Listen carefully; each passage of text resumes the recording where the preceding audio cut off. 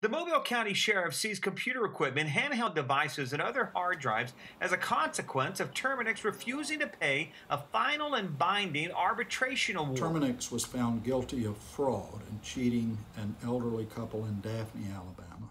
Damages of $1.7 million were awarded a year ago, and the company since that time has refused to pay up. Terminix has been under scrutiny for drastically raising its annual renewal premiums.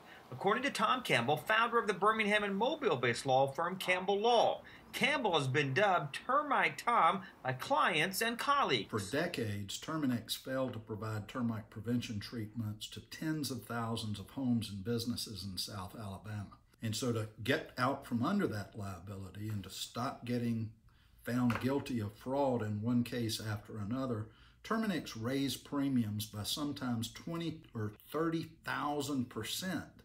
According to Campbell, the Alabama Attorney General's office has begun seeking information from Terminix and other sources regarding what is likely a violation of Alabama's Deceptive Trades Practices Act.